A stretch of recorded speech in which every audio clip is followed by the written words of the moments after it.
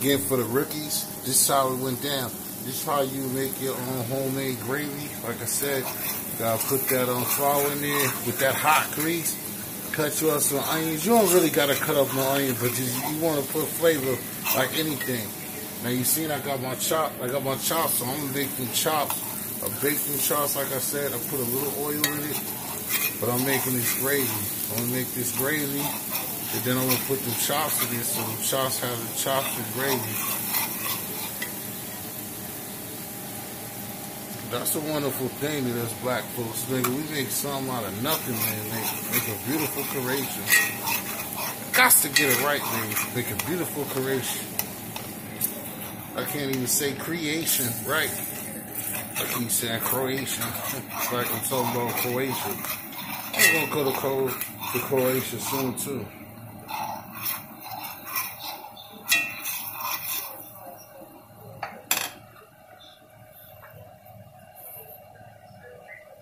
A little bit more. So oranges. Like gravy, I just think I was slipping for a long time, but you know us black folks, we like that goddamn gravy. Us black folks, all us folks like some goddamn gravy. But like I said, after this is gonna be the last of the chop season for a long time, man. You ain't gonna see with a fried chop or any type of lamb chop, pork chop. Ain't no such thing as beef chop.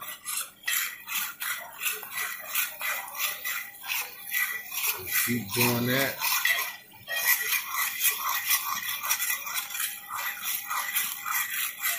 And then what you're supposed to do, I want more gravy than this, but this pot is only so big anyway. So it's only gonna come back. Turn that bad boy down. And let that shit go on low. And then in a second, I'm gonna put them chops in there.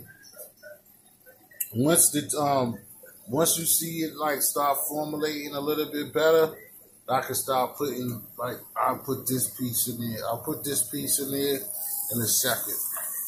Once I see is formulating and being what it's supposed to be.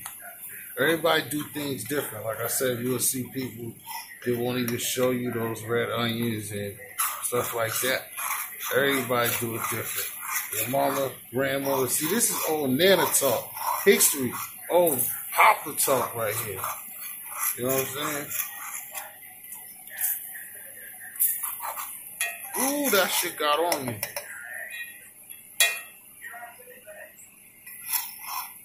That shit jumped on me. All right, y'all. History. Let's get right.